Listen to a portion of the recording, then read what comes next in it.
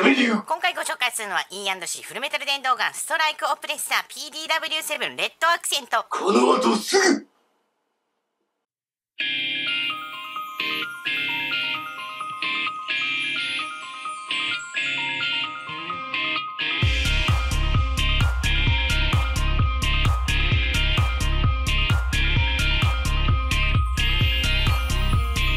この番組の提供は模型パドック、パドック武器店、ご覧のスポンサーの提供でお送りします。はい、キュー。はい、どうも始まりました、デメリューでございますはい、といったわけでですね、デメリュー始まりましたけど、おやおやっと思ってる方もいらっしゃいますけど、このおやっとした感じをスルーしていきたいと思います一切そういうのを拾わないで、時間的な推しもありますので、尺だろっていうのがいますし、熱の花ね、尺だろっていうのがありますから、その尺の関係もあってですね、これ触れる触れないは気分で触れていこうと思うんですけど、とりあえずラーメンがついてます。なんかね、これだけ見といてね。はい、よろしくお願いします。この顔ですけど、私たちデメリューメンバーより年下なんですよ。ね、やばくない？ 1個下なんです。36です。独身？独身です。募集中？募集中です。じゃあこちらまで人生損したい方、ゲテモノ好きな方、ぜひ私の方まで募集中なんだ。はい、よろしくお願いいたします。風俗は経験者？風俗は経験しますね。ああ、すげえ。そうなんだ。そこ基準あるんですか？はい。じゃあ素人の経験は？素人の経験はあります。ああ、よかったよかった。あります。じゃあ両方いけるんですね。そうですね。両方やったことがあるんです。はい、両方は。やべ、尊敬の念です。その情報いきなりこれ OK なの大丈夫なの？まあでもダメだから風俗行ってるっていう部分もあるんで、やっぱそこら辺はね、皆さんに勘弁していただきたいかなと。なるほどね。はい。で、この人誰よっていう人がいらっしゃると思うんですけど、まあテロップは出てますけどね。あんこです。あんこと申します。どうも。あんこさんです。動画にちょいちょい出てるんですけども。あんこです。まあなんか面白そうだから引っ張ってみました。ただそれだけです。銃が詳しいとかじゃなくて、なんか面白そうだから引っ張ってみました。全く詳しくないんで。それ以上でもそれ以下でもないもんね。そうですね。面白そうだから引っ張ってみなんかあるんじゃないかな。まああんま期待されるとキャパオーバーの部分があるんで。大丈夫です。始まる前に足がガクブルになってるっていうのはみんな知らないですか？テーブルの人。見えてないんでね。見えてないんで。ディブさんが言わない限りは大丈夫でしたけど。ものすごい震えてて貧乏ゆすりでもしてんのかなって初め思ったら、いや震えてますって言ってたんで、軽く緊張してるみたいですよ。はい。この番組で緊張の気の字もあるかっつって。もう気合い入れてスーツ着てきたんですけど。ああ。もう全然。これね、お見合いかなんかの会場と間違えそうですね。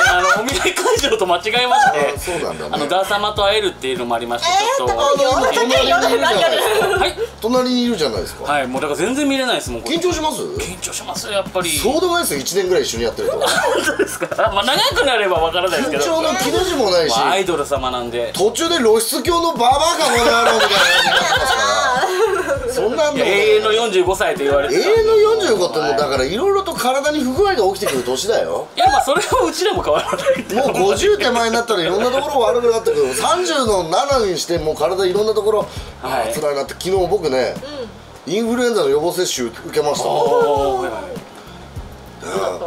針ってさ、今の痛くないんだね。そうなの？なんか痛いみたいな。だって場所の場所じゃん？いや、ここにね打たれたんだけど全然大丈夫だ。大丈夫？それ打たれたと思ってるだけで実は俺もそう思ってんだよ。実は打たれたと思ってるだけであって、実際ワクチンをもったいないから健康体っぽいから水持ってきて生理食塩水ってお金だけ取られるパターンですね。いやでもそんな感じでですね打ってきまして、まあなんかパンデミックが起きるんですよ、インフルエンザ、パドックもやっぱり。だからそれを防ぐためにも、あと去年僕食らいましたし、もうそれで家から MK46 のレビューのダーちゃん編を見て、ああこれは失敗したな、任せるには早かったなって思ったので後悔したので、ちょっと一応インフルエンザの予防接種だけでも受けとこうかなと。なるほど。まあでも優先的にね、おじいさんおばあさんたちが先に受けてもらって、その後に僕らが。おじいさんおばあさん、はい、小さなお子さんとかはね、インフルエンザの予防接種も結構良し悪しだなんて言われるんですよね。自分なんか受けたことないんで。あ、そうですか。じゃあアレルギー出ますね。いや、そうですね。かかったこともあんまないんで。マジですか。はい。死にますね。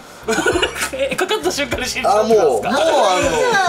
強毒性のやつでやりますよ。だから40度とか出たことないんで怖いんですよね。そうですか。40度出ると車やっぱぶつけました。バックでこうって俺は運転しちゃダメなやつです。そうなんですよ。乗っけてくれって言ったら「大丈夫でしょ」って「私仕事だから」って行かれまして、ああでも病院行かないとこれ良くならないなと思ってタミフルをもらったんですけど、タミフルです家に帰ってきた時車をやはりぶつけまして、まあ人とかじゃなくて本当によかった。いやそうですね。人にぶつけるとそうなんです。お金がいくらあっても足りなくなってしまう。そうだ。やばいですよね。もうやばい。ちょっと面白いからって遊ばないですよ。そうか。分かった分かった。じゃあダサマよ告知をせえ。自己紹介と告知ね。自己紹介、はい、シリンダーと言います。よろしくお願いします。まずシリンダーって名前が呼べないっていう人たちが結構いるからね。シリンダーってあの感じで呼びますからね。シリンダーね、意外と知ってそうで知らないのかな。知るかんな。嘘。知ってそう。いや、あの漢字で読み方は分かんないと思う。普通は知らない。完全にヤンキー読みじゃねえか。ダー様って毎回呼ばせてもらってるんで。あ、もう全然好きな、はい。聞いたのはリン様とか。好きな感じで全然大丈夫ですよ。好きな言い方で大丈夫ですけど。このメス豚が。そう。そんな言い方は今んとこないですね。今んとこないですね。私はですね、神奈川にあるですね、シューティングバーのゲットの方に私働いていますので、ツイッターの方にですね、いる日など載せていますので、ぜひぜひ遊びに来てくれたら嬉しいです。よろしくお願いします。風俗の出勤表と近いですよね。そうですね。ですよね。顔が隠されてる隠されてる。やっぱシステム的には近いですよね。出勤日っていう。出勤日でいうとそうですね。やっぱ経験者違いますね。私ね見たことないんですよ。狙っていかないとちょっと危ない時があるんで。なるほど。お気に入りとかあるんですよ。コメントなんだ。そうですね。お気に入りある時もない時も。ポイントカードとかあるんですか？ポイントカードはないですね。逆に常連さんになるとまあ。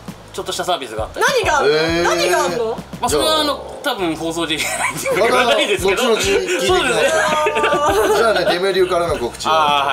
当日の舞台の生配信ということでね、本茶のカメラとは別に定点で回しておりますね。こちらの方概要欄にリンクがございます。こちら見ていただければデメ流が2倍3倍4倍5倍6倍7倍8倍1282倍ぐらいまで楽しめるんじゃないかなと思いますんで、ぜひご覧くださいと。そして、モザイクナイト水曜日、模型パドックの明細教育、これ千葉の FM ラジオ局ベイ FM さんでね、コーナーを持たせてもらってます。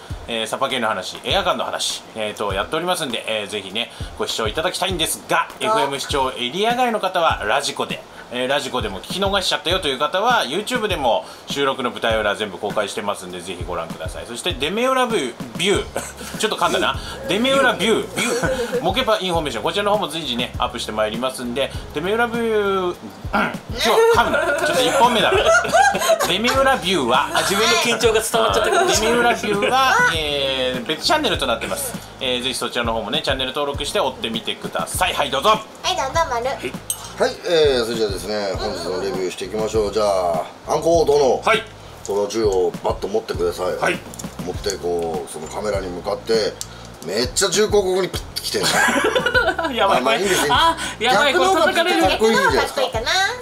こっちの方が多分かっこいいですね。はい、ラーメンです。はい、それでいきます。本日ご紹介するのは E&C 製電動ガンストライクオプレッサー Pdw7 でございます。で、レッドアクセサリーがついてるモデルとなっております。はい。さてさて聞いたことのない銃だと思いますけども、メーカーさんとかですねあんまり聞いたことないかもしれないですけど E&C 製というものでございまして、マネージャー E&C について何か補足ありますか？はい、まだないみたいなんでこれから出てくると思います。E&C ってどこのメーカーなのかどこの国なのかとか出てくると思います。ちょっとですね、私その E&L とかいろいろありますけども E&C というのは逆に E&C 香港かなと思ったんだけど、ちょっと調べたら本土っぽいですね。でっかい大陸のところでっかい大陸みたいですね。長えな。はい、どうも。そうなんだ。でですね、こちら言っちゃっていいんでしょうね。ストライクインダストリー製のパーツをフル活用したモデルを再現したと。再現なんだ。はい、ストライクインダストリーとはの本物とは言ってないです。ストライクインダストリー製のパーツを再現したんですけど、まあデメリューはどこから説明するか知ってます？ストック。ああ、いいですね、さすがよくご存知で。じゃあまずね、この特徴的なストックをねまずいきたいと思いますけど、ストック、今ですね、あんこが下グイッとグイッと。おお、すごいバネ式。痛くないですか、そのぶつけたの。ビビって今。これは驚きですよ。今ピュンって言ったね。何ピュンするのそれ。何バネ式。すごいじゃないですか。すごいですね。こ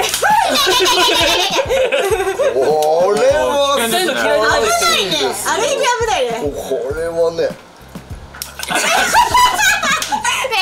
いや、そうなるでしょうね。初めてですよこれ。これはいいですそうですね。嫌いじゃないです。でしょそれ。嫌いじゃないです。ワイヤーストックのバイパー PDW って書いてますけど、ちっちゃいな。クマちゃんはこれまた構えるの大変だわ。すごいちっちゃいこれ。自分はスコですね。ワイヤーストックばっかり使ってるんで。もうそうやってスコとか言っちゃって、スコとかもうスコとピエンとか言っちゃうんでしょ。そう、ピエンって言っちゃいますね。あ、もう撃ち殺すわ。これね、肩ね、こう縮めた状態だと角度悪くて刺さるわ。鎖骨に刺さるわ。乗っけるとかじゃなくて、お前の面をぶっ壊しちゃうぜっておかしいだろ。ここのところこうじゃないですか。どんだけアッパーなんだよこれ。おかしいでしょ。ここドットがあったらすげえハイマウントでしょ。でもちょっとね、短い。ストックはねこだわりすぎてね。もうヒッてしちゃうから。怖いよこれ。あ、ダウイっすね。これ何？顔挟まるやつだ多分。2箇所しかポジションねえし。痛いですね。顔も痛いですね。これストックはオプションだなほぼ。これ変えられないんですか？ワイヤーストックだから変えられないこともないかもしれないけど、ワイヤーストックって基部がねあんまりよろしゅうないんだよ。よろしゅうない。何のぐるぐるって何それ？何そのぐるぐる。もうマジ怖い。あ、そういう、ああ、すごい。ぐるぐるぐるぐる。これね、バッテリーの挿入がね。どうやって開けんの？回してすっごい面倒くさいですね。全体的にぐるぐるしないと開かないのそれ。だからやってみてるのよ。やってみて。デメリューはこういうのを全部ノーカットでやるからめんどくさいのよ。結構人も回さなきゃいけない。すぐポンとかじゃないんだ。深いね。深いですね。結構まだあ、やっとだ。おお。この中取れないんだねやっぱりね。配線噛んじゃいそうですよね、回してる。長い。今度も外中もちょっと長めですね。これはでも樹脂系だけどなんか止まってるだけだね。でこれでグリグリグリグリ締め込んで、で最後これでグッと締め付けると。ああ、二重になってるんですね。二重ですね。でこれがバッテリーコードでヒューズはね見当たらないね。でバッテリーがこれあれ電池どこだ？何年やってんの？用意されてない。何年やってんですか？皆さん自分の緊張が伝わってるんですかね。すいません、なんか勝手が変わっちゃってるじゃないですか。何年やってるんですか？いや、多分自分のせいかもしれないで、ちょっとそれはなんとも言えない。で、バッファーチューブと言われるものの中にバッテリーを。はい、これだとどうなる？ちょっとでかい。ちょっとでかい入らないでしょ。どう見てもこのサイズ入らないでしょ。ほら、ちょっとほらもうほら何やってんのよ。セパレートも際どいかな。ちょっと大変かな。セパも多分厳しいね。もうちょっとちっちゃいの、もうちょっとちっちゃいのない？ねえ。裏でさミニって入るかな。いや、入らない。分厚い。ダメもうちょっとちっちゃい。いいですね。トラブルがあると面白いもんですね。トラブルっていうかすっかりバッテリー持ってくるの忘れてただけじゃないですか。もうちょっとちっちゃいでもネのない？ジの切りはすごくいいね。すごいスムーズに回るね。これ回してこれで止めれるのか。これで止めてこっちでグリッと締め付けるんですけど、コネクタ見てやばいと、トラブルが起きてますよ。お兄さんいやもうここにはちょうどいいものがないらしいです。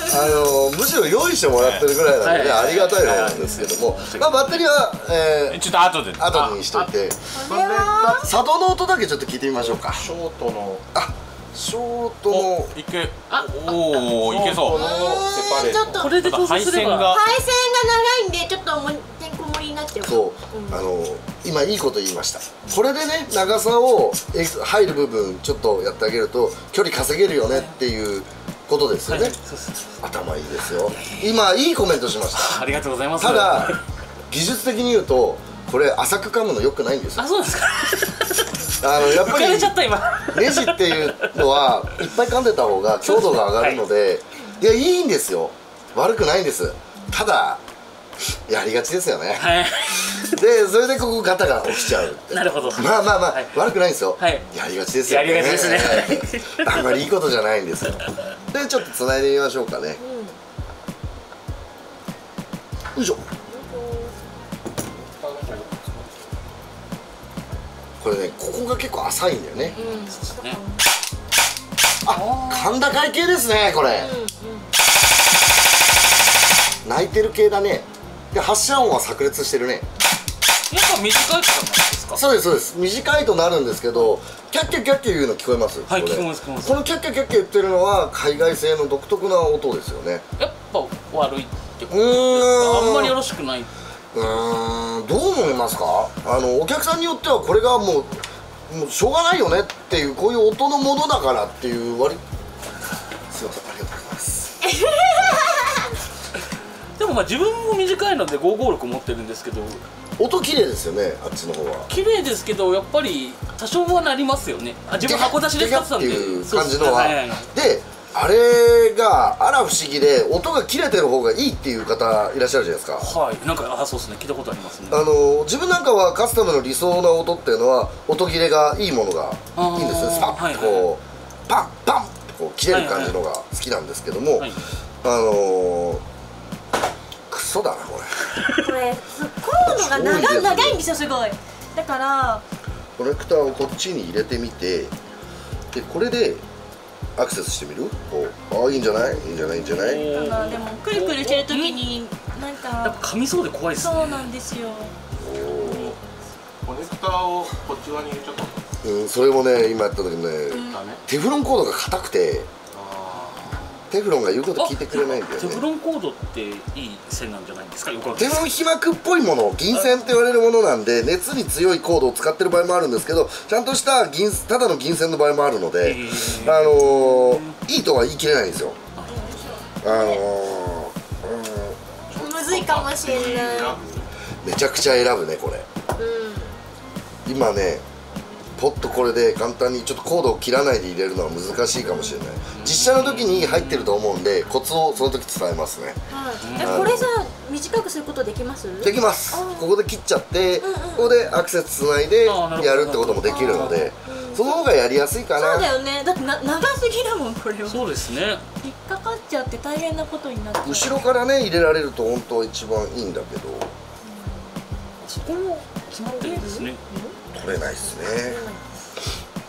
ちょっとね、ストックだけでも謎いっぱいですわ。バッテリーの入れ方がまた不親切に全く書いてないんですね。いつも通りですけど、まあこのままちょっと進めさせていただきます。で、このようにコードがあるんですけども、内蔵の仕方がねちょっと難しいので、これはコツをつかんで入れ方をご説明できるようにします。あと注目すべきところはですね、このアルマイトで仕上がっている各部のパーツですね、レッドで、アンビ仕様になってるのかな。ロックがかかってないんだね。ロックはないからそのまんま弾ける。でエジェクションポートカバーがロックがかかるという仕様。すごいですね。で反対側のポートを解除するとポップアップのね、このドラム型だけどその青いところこれカリカリはしないけどぬるっとぬるっとテンションはかかってますね。固めでセレクターは片側のみですけども、これもアルマイトの仕様になっている。で、これがちょっと注目してもらいたいんですけども、トリガーガードの形が独特なものになってると思います。これ一応意味はあるんですけども、僕はね、指置きですか？これですね、トリガーマニにこだわったグローブ着用前提広いスペースと左右に広がるウィング状のフィンガーレスト。フィンガーレスト、フィンガーレストとして置けるよと。レスト、指外した時にここじゃなくてこう外してますよっていうのが見えるようにとかなんでしょうけど、いらないっすよね正直。そうですね。レスト、デザイン的な、そうですね、アクセントがあると。でグリップは脂肪加工がされてるスボ脂肪。材質的にはねそんな滑り止めは効果強くはないかな、そんな。で通常パーティングラインと言われるものですね。パンテラインですね。絶対言うと思ったんで通常パンテラインっていう。パーティングラインはちょっと多めに出てるかな、こことかは。で、フリップアップフロントサイドリアサイドが標準装備になっております。で左右の調整が可能ですね。高さ調整可能、あとは取り外しが可能で、こう普通にパチパチっと外せます。畳めるので、どっかロックボタンがあるわけです。で 20mm レールがですね、逆にちょっとこのハンドガードの部分えぐりが入ってますので、ここまで長いものもつけることもできますし、あとこれを外せばここまでエンドまで使うこともできます。でまた絶対言われると思うんですけど、M ロックデメロックね、公認のマークが入ってます。デメロック公認。これは公認なんですか？これは M ロックのこの刻印は確か取らないと入れられないはずなんですけど。ああ、そうなんだ。まさかやんないでしょ、そんなこと。いや、わかんないけど、それ詳しくないんだけど、そうなの。怖いですね。なんか僕はこの刻印が入ってるってことは信じますよ。デメロックってことでね。だからこれ M ロックじゃなくて、M じゃないっす、これ Y モードですよって言われたら、わかんないんですよね、その正式ライセンスが。あるかな、これわかんないですね。でこれですね、あとは7インチのハンドガード、7インチ M ロックハンドガードとオプレッサーデバイスがかぶさったナイスコンプハイダー。このハイダーの上にさらにハイダーをね隠してるタイプなんですけども、外せますね。押し込んでよいしょ。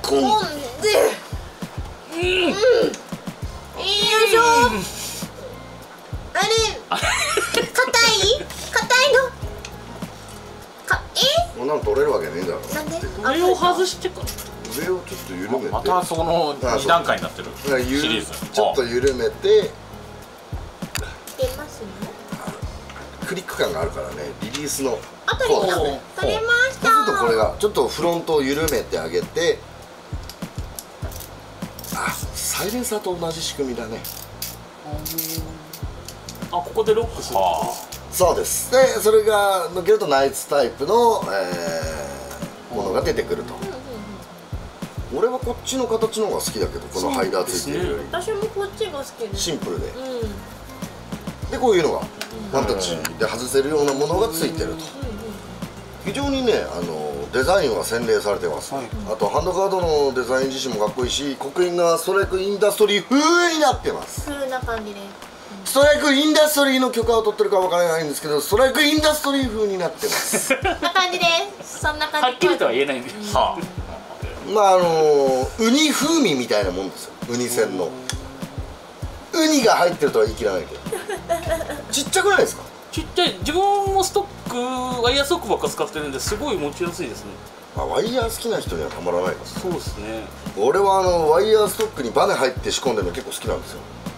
そうですね。 VSE さんとかもそうですけど、 VSE です。 VSE です。パチンって出てくるとやっぱりね、ただね可動部が多いと砂利入るとね、そうです。泥だらけにするとジャジャリっていう本当にね良くない音するんです。これはめ方簡単なんでしょうかね。これね。さっきの。回せばいいんですね。結構これは簡単。はめるときはめる時は簡単で、緩めるだけ緩めて押して回すで抜く。なるほど。慣れれば覚えればできますね。最初ちょっとどうやるんだってなっちゃうかもしれない。この効果はどんなんなんですかね。なんか外して打ってみてもなんか変わるんですかね、音が。バズルフラッシュ、多分抜けてる音はさっき結構パパパパってかんなかったんで、これで変わる可能性も実はゼロではないですね。入れて鳴らすのと外して鳴らすのが、これが筒状になってればかなり効果が変わってくるんですよ。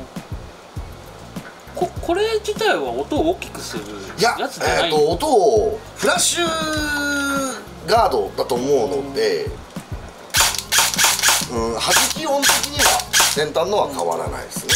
これがついたから音が変わるってことはなさそうですね。で、こちらですね Pdw7.4 スティックのミニという形なので、やっぱりこのサイズのちっちゃさのものじゃないと入らないという形ですね。ですから多分これの800とかだともっと入りやすいんでしょうね、ちっちゃいモデルになると。実需においてハイダーを包むことでマズルフラッシュですね、やっぱフラッシュ発射ガスを遮閉して、温密効果を上げると、もうガスがですね、要はマズルフラッシュを防ぎやすくしてます。つけて打ってもらっていいですか。よいしょ。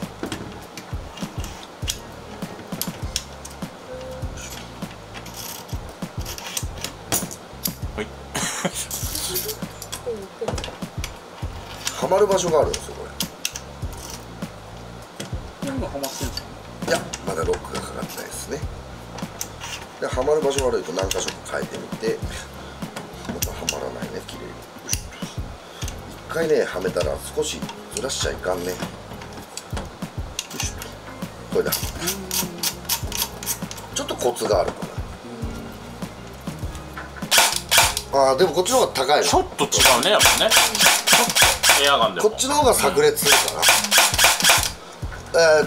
逆にエアガンだと増音だね。音が増えてるね。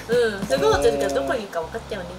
というですね、ショートなサイズで、トリガーもデザインちょっとね、ストレートトリガーのギザギザになってると。それがアンビじゃないんですよね。アンビではないです。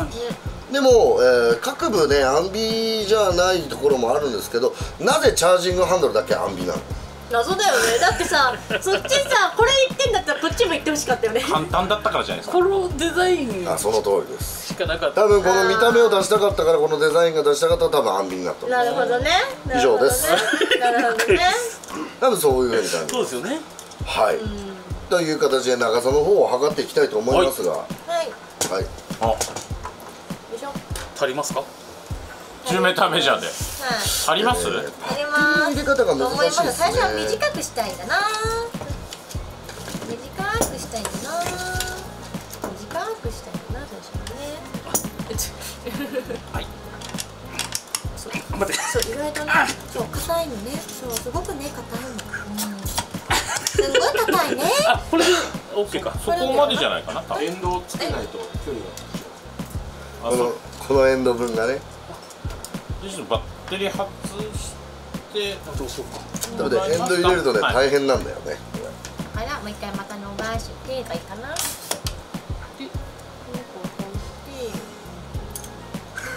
こうして立てます？全長605ミリから670ミリだそうです、公式では。重量は 2650g だそうです。公式ではあ、もう測る前にこれ、ここ回せばいいの？こっちをこうする。これ多分ロックのそうなんで、こっち本体もさ。これでもこれぶつけちゃうよ。そうなんです。あ、これぶつけちゃうでしょ。だからこっちじゃないの？違うの？多分それ違います。違う？で、後ろのキャップを外してもらえればいいかな。1個切りです。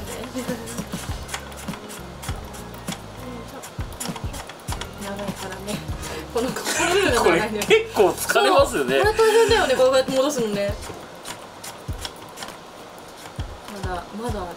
でもね、でこれでここもせる。でロックですね。これでロックね。ちゃんとした。で、この子を戻してあげる。はい、そしてここはまってるだけなんですね。そうです。あ、ストックが縮められなくなったやつなんですけど、これ向きですね。それも。あ、はい。はい。これを不正なくね、はい。測れると。よっしょ。はい。はい。600、これは5いけますね。はい、605ミリですね。はい。 605。伸ばすと670らしいですよ。マジ？じゃあ行ってみよう。うちらの方でやってみよう。ロバスト670ミリ。670ミリで600。あ、本当だ。そうだね。7切るぐらいですかね。そうだね。ホームページで載ってるんですよ、実は長さも。まあ約670になりますかなって感じですかね。はい。で、縦かな。はい。この子。でこれ純正でついてくるマガジンがこのタイプ。そうですね。はい。マグプルタイプみたいなやつですね。ワッフルですか。じゃあこっちの方。はい。まあワッフルと言っちゃっていいかな。ちょっとこれは175個ですか。そうだね、275ぐらいかな。こっからだとうちはそう275はいぐらいかなっていう感じですね。はい。よいしょ。こんな感じでした。っていう長さですね。まあ非常にねコンパクトな銃なんですけども、バレル長はしっかり結構確保できてると思うんですよ。極端な短さじゃなくてある程度はありますよっていう形なんで、クルツよりもちろん長い。いいですか、構えてもらって、次打つんですよ。バッテリー。そうだね。また外さなきゃいけないです。そうなんです。しょうがない子ね。って言う。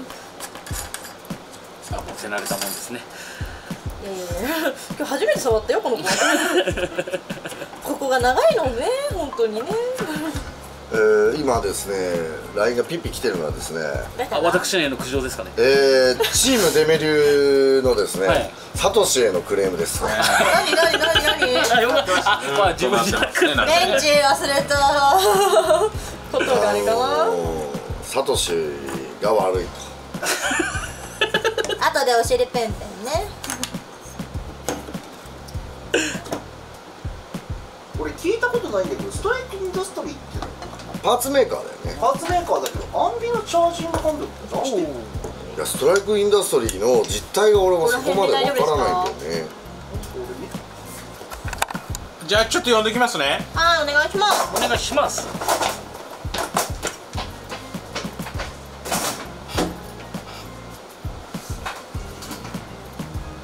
調べて出てこない。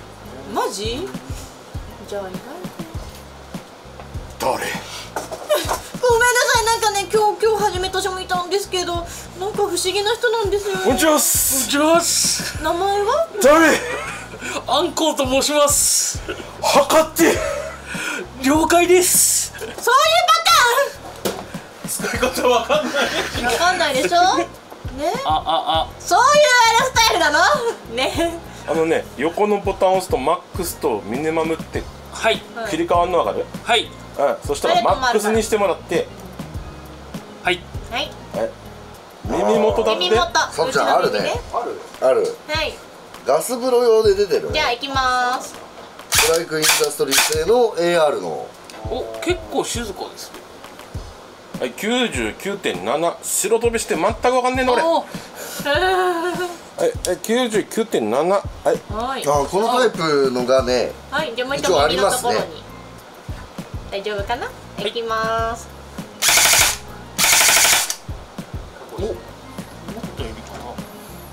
はい、103.1。早いな。早いなおじさ今日巻きでって言われてんだ。ん。巻きだ今日巻きだ。はい、行きます。お、急に上がった。やっぱこっちの方が落としちゃうんだね。はい、やっぱり117.4。はい。これはね、前側叩く音だからしょうがないんだよね。そうだね、この音ちゃんがすごい落としちゃうかな。はい、行きます。おお、ダー様超えした。マジ？あ、ついに来た。121.5。もうダメ。 120ダーベルを。このうるさいのダメ。やばい。耳元で打ったら耳痛くじゃあやるなって。ということだ。はい、じゃあ行きます。こっちはやっぱ静かなんですね。多分この子なんだね。電子107.2系の情報はないんだよな。これ幹部。はい、行きます。あ、やっぱ。 111.5。はい。前がすごい。そうですね、これで結構音がしちゃうね。これ怒られちゃうやつだね。これは結構見事でやられたら頭くるよね。ミニモデルやることも CQB とかでいきなりないし、パッて向き合って見事でパパパパンとかやられてうっせーってなるよね。 CQB はちょっと落としちゃうね。ファーって言われてるんでしょ。バービーはいないです。バービーいないです。耳元でファーって言われてるんでしょ。イラッとするね。イラッとするね。うちのバービーねえって言うのね。なりますね。なるね。これ報告していくから。これ報告してください。怒られちゃうけどね。うちは売り切るからその間に。本当？ああ逃げてやるよ。自主回収って話になる。逃げてやるかんなよ。うるさすぎて回収。リコールとか絶対売りさばいてる。やばで真ん中の人は誰なんだ。俺は置物だ。あ、そっか。うん。今日一日いる置物だ。ずっといんの？また会えると思うさ。あ、そう。あ、そう。じゃあ報告してくんね。よしこれ。すいません。はい。はいよー。じゃじゃ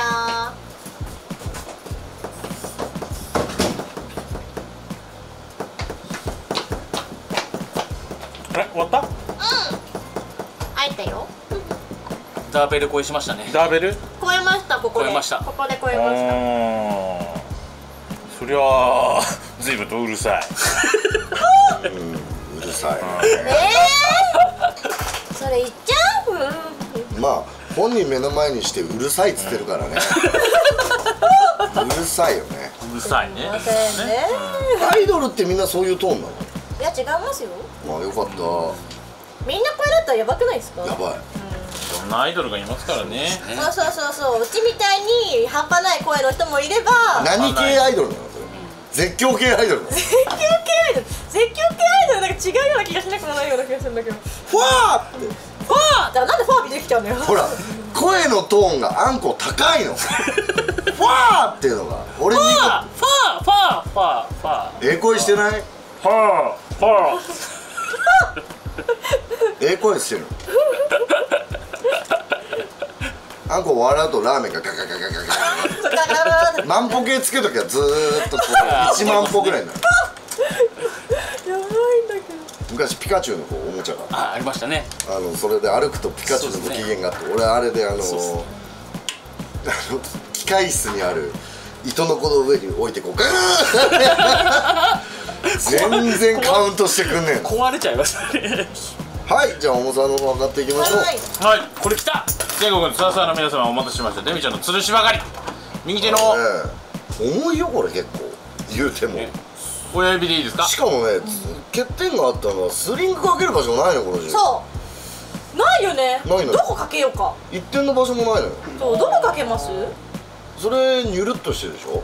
ニュルニュル。そんな時は僕はねもうそうなんですよ。このなんかいかにもかけてくださいと言わんばかりになってるでしょこの。弱いね。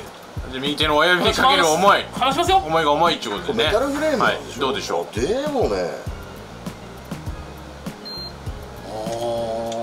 2690だね。2690。はい。はい。結構ありますよね。これメタルだよな。はい。チラリで金属だよなこれ。金属？金属だと思うよこれ。こっちはラッバーですよね。これはもう樹脂ですね。樹脂でこれはこっちは金属ブロックですね。フルメタにしちゃ軽い。金属だよなこの仕上がりは。不安になるよな最近の金属。プラスチックにさ近い金属っていうのがありまして、あの子も。ダー様の吊るしばかり。はい。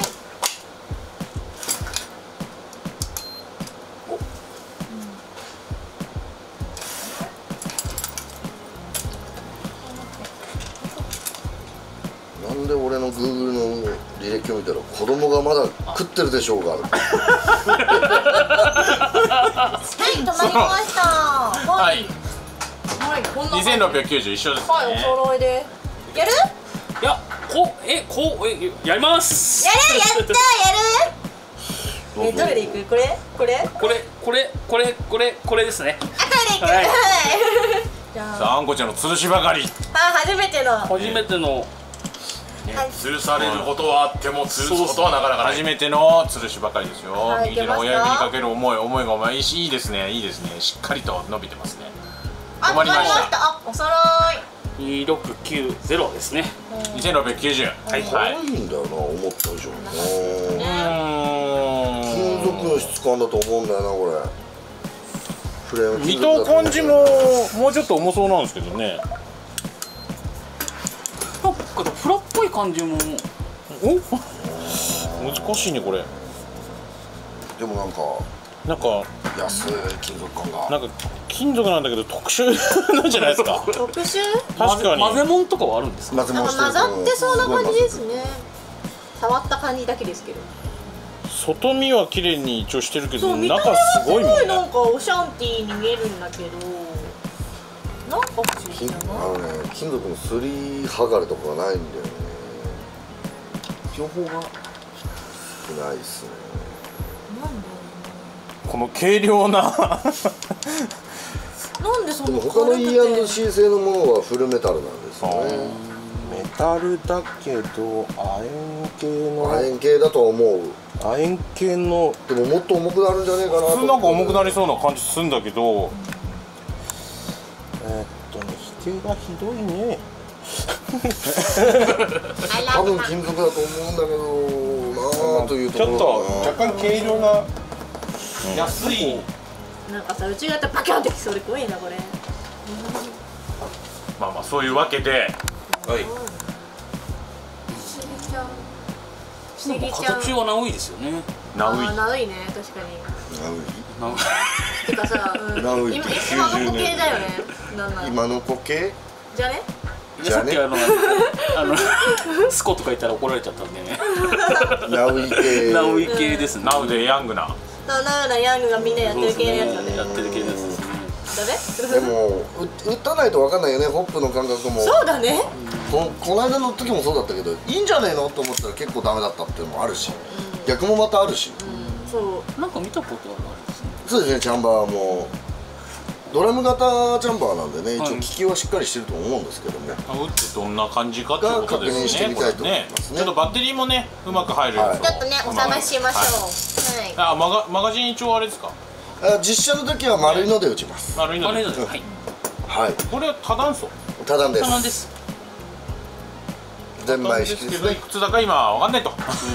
一応300ラウンドって書いてある。300ラウンド。どうなんでしょうね。じゃあ普通に丸いさんので使えるという感じです。はい。じゃあ実写パートの方でね、確認していただければと思います。それでは実写パートの方どうぞ。どうぞ。まーちゃんとともちゃんのモケパインフォメーションイエーイ。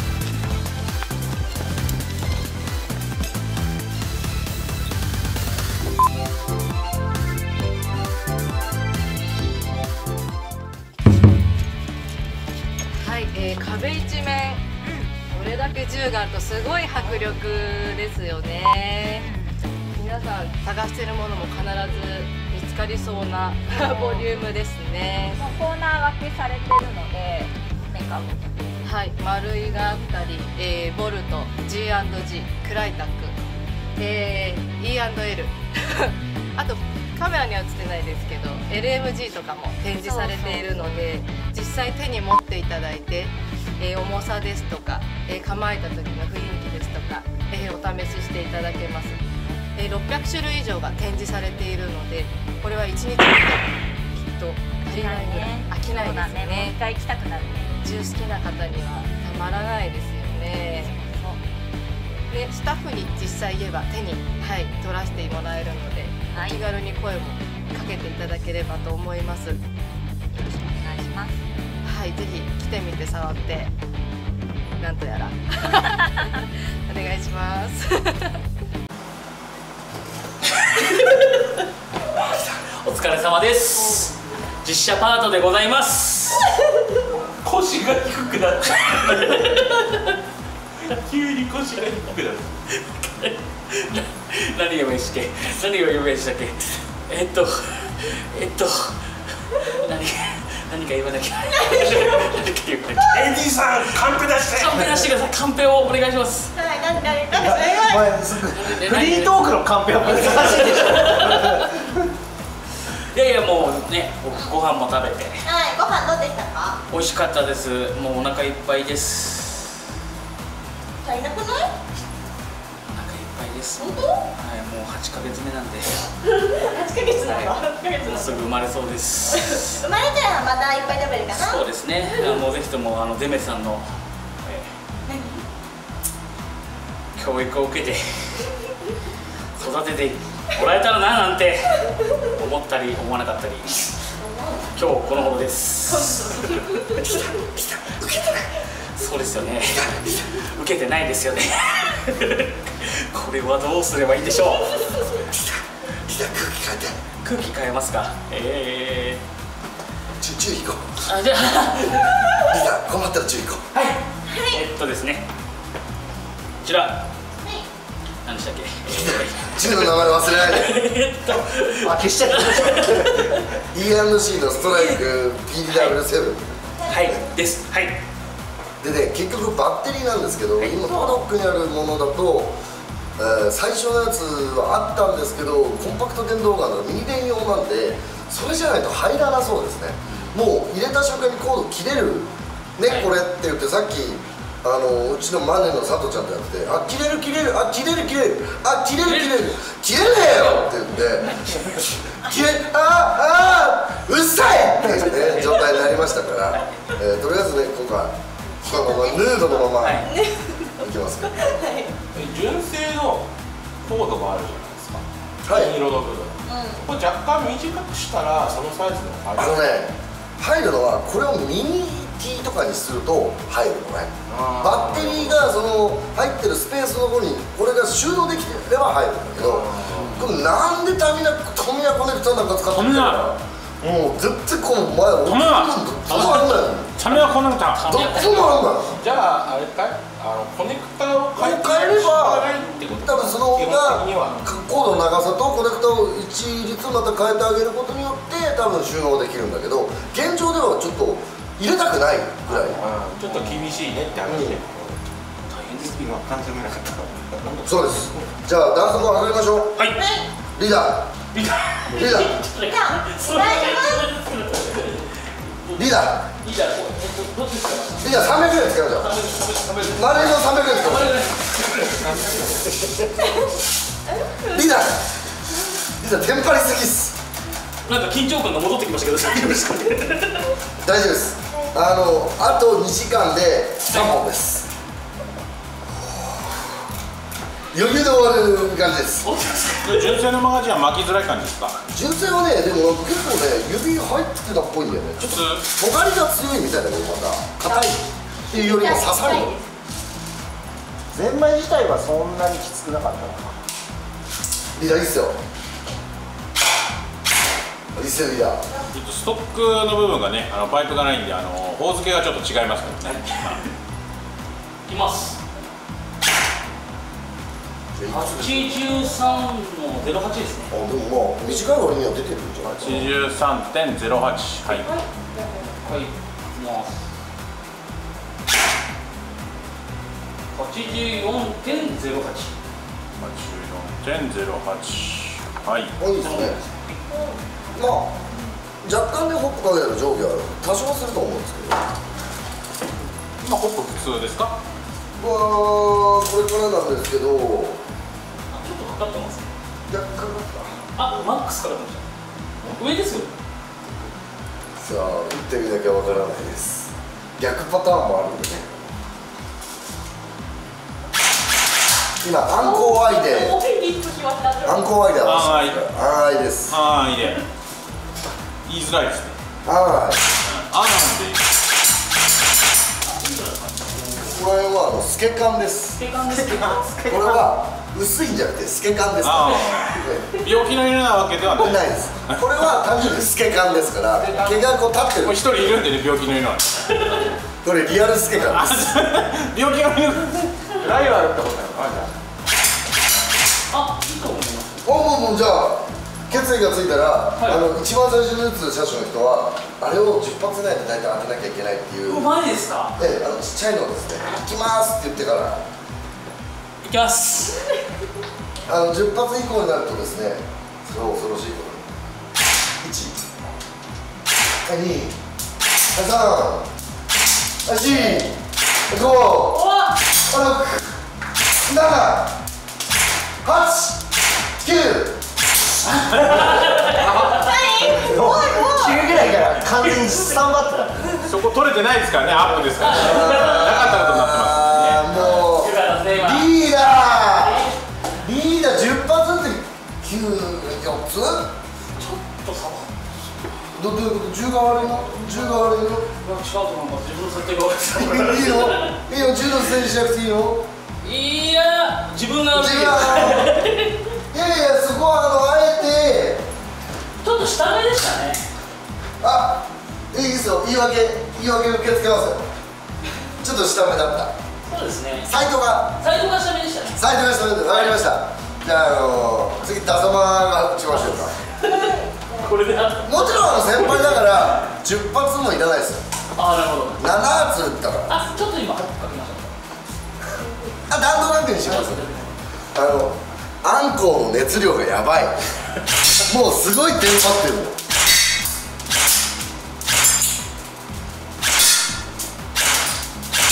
よく飛びますよね、でも。文句言わないぞ、こう。うるせえなって言わない、これ。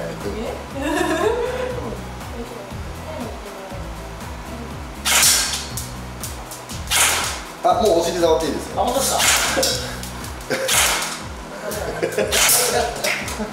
川になれてる。これがセクハラだね。気づかれてないから。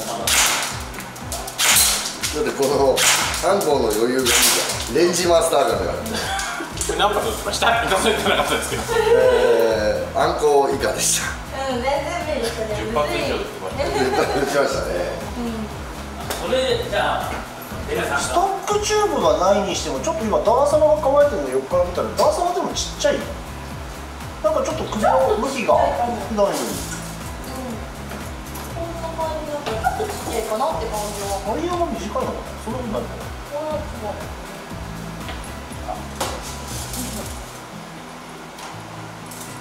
先生さんは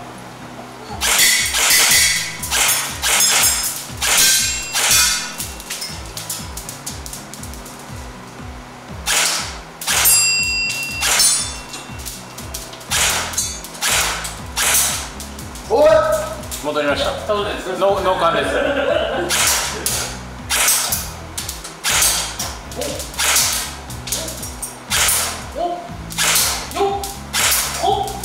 さすが。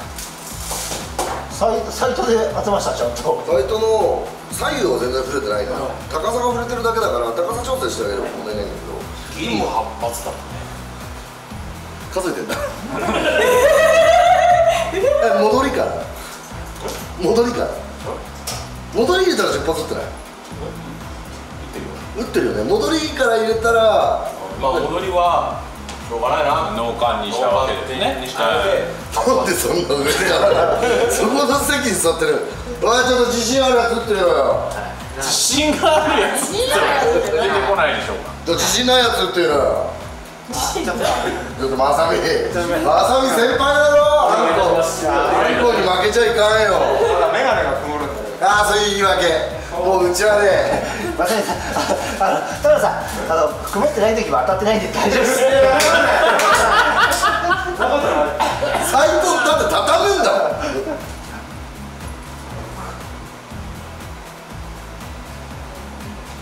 ん。こうの言い訳ですよ。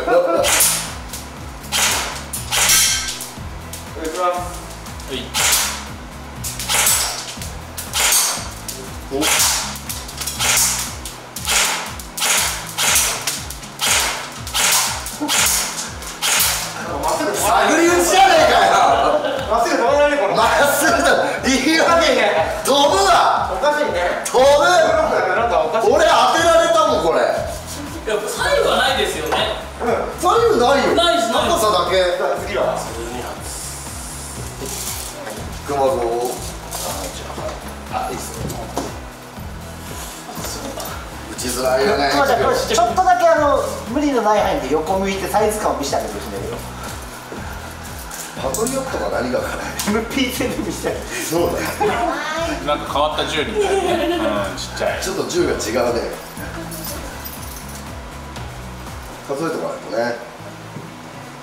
そしたら俺は M4 が嫌いだって言い始めるから。先に潰してたんだよね。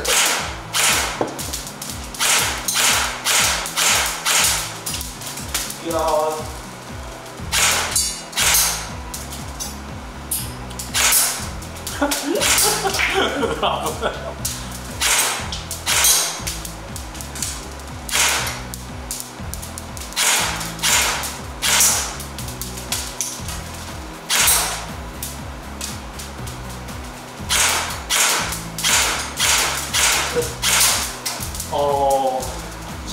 17発。てへじゃねえ。嫌いだからいや絶対言う。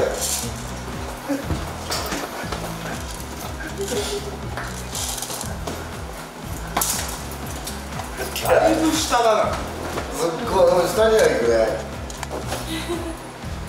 ちょっとかければいい。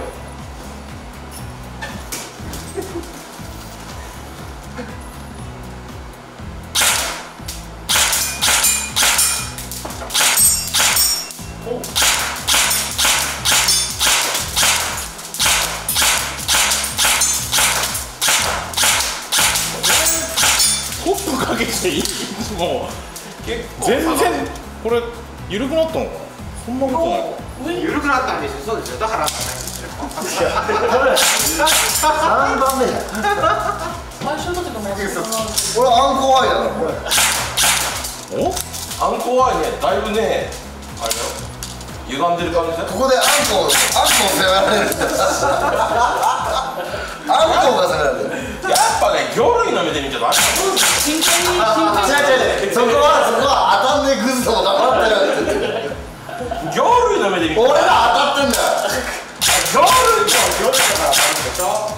ああ、人間のホップこんだけいじってる人だって今当たってねえなうまく。メガネ思ったんだよ。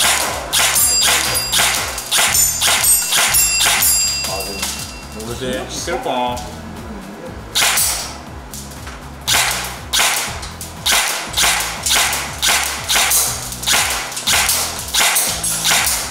おお、すごい。あまり変わんないでしょ。あれフロートだ。あ、フロート行きまーすよ。戻って。リーダー戻って。あんこちゃん戻って。誰じゃん。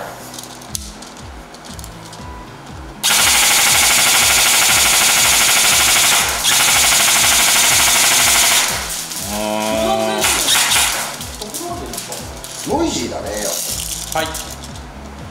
ノイズすごいなフロートですよ。俺が今中継して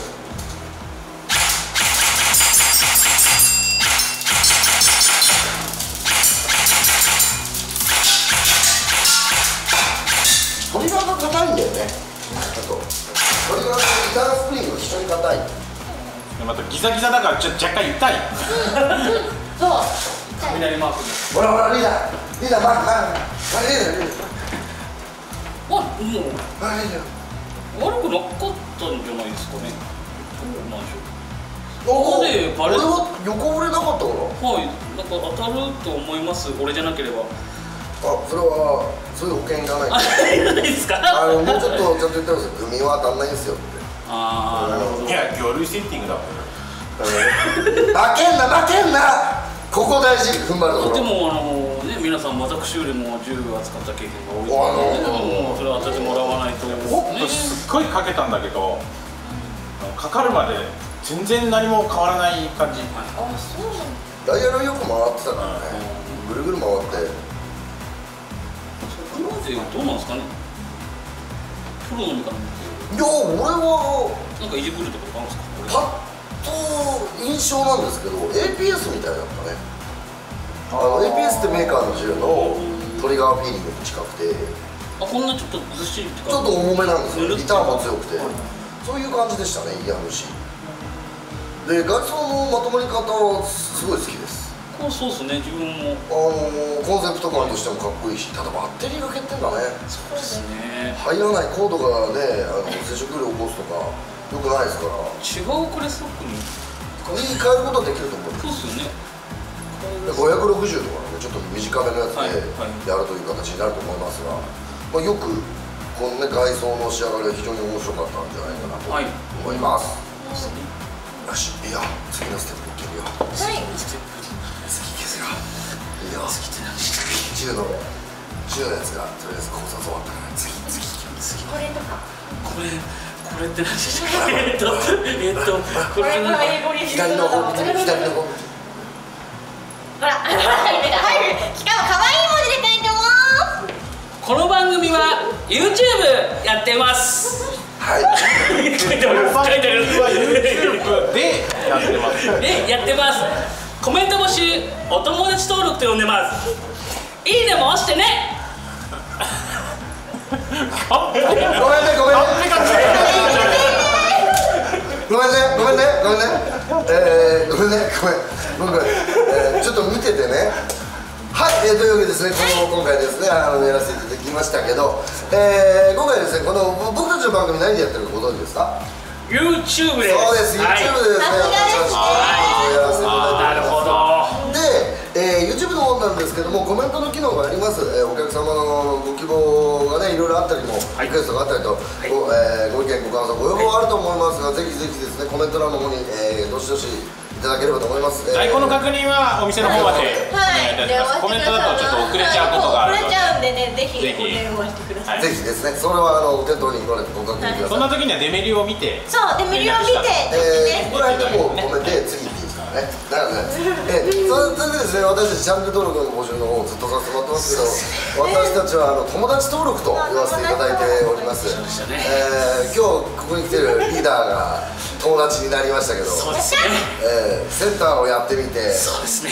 まあそうですね、確かに友達登録やっておりますので、ぜひぜひチャンネル登録していただければと思います。お願いいたします。それとですね、見終わったらいいね、動画自体じゃなくて俺見終わったよでも構いませんので、いいねボタンを押していただければ、これですね、大人のいろんな事情があっていいねがいっぱいあった方がコンテンツ的には充実しやすくなるとですね、いろいろとですね発見しやすくなったりするという事情があるそうなので、ぜひぜひよろしければいいねボタンを押していただければと。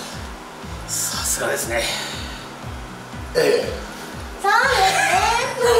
じゃああれですよ、さらにですね、YouTube だけのコンテンツじゃ物足りないという方はですね、我がデメ流の半分アイドル半分芸人のですねダサマがですね、ツイキャスなるものをやってますので、そちらもよろしければぜひ見ていただければ。月曜日の11時頃らしいです。はい。23ですね。23時にやっています。お仕事とかね、やってる時はちょっと遅い時間になったりするかもしれないけど、基本的には23時にやってます。好きやでバイトしたりする場合がありますからだいぶ庶民的なネギタクでつはネギタクで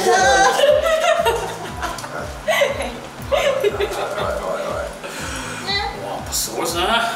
何ですか？もう全部すっ飛んでました今。初めてですよ。カンペの方がすごいですよね。まんま読むって初めて。しちゃうからね。友達登録いいねって思いましたね。最初からですけど。あと2本ありますよ、こういうので。リベンジ。頑張ろう。まずはね、今回こちらの方やらせてきましたけど、まあ本当外装のストライクインダストリータイプのものがいろいろと盛りだくさんになってますので、ちょっとそうですね、ミリタリーしてるのが嫌だよっていう形であれば、スポーティーなこのモデルをね、ご検討いただければいいかなと思いますので、ぜひともよろしくお願いいたします。まあそんなに数のあるものではないと思いますので、ぜひお早めに問い合わせ、ご注文いただければと思います。模型パドックをぜひご利用ください。それではですね、リーダー、はい、最後だよ。リーダー、どうしましょうか。リーダーあと2本あるから。頑張ってか。ここで何かを掴まないと後が大変になりそうなので、まあ最後は皆さんいつものやついきましょう。これはわかるんだよ。これだけのカンペ最後カンペ回していただいてるんで。やばーい。バイデメって書いてあるんだけど、それは分かんないね最後ね、多分ね。それイントネーションは分からないので、イントネーションの記号を書いておいてもらえばいい。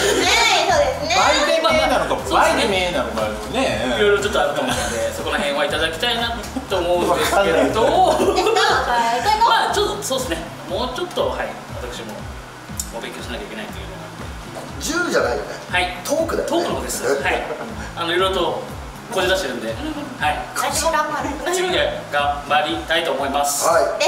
じゃあ行きます。行きます行きます。じゃあそれでは皆様、バイデーメ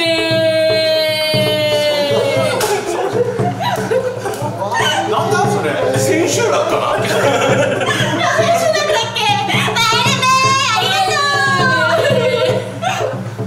初めて気持ち悪いアクセント、バイデーメー。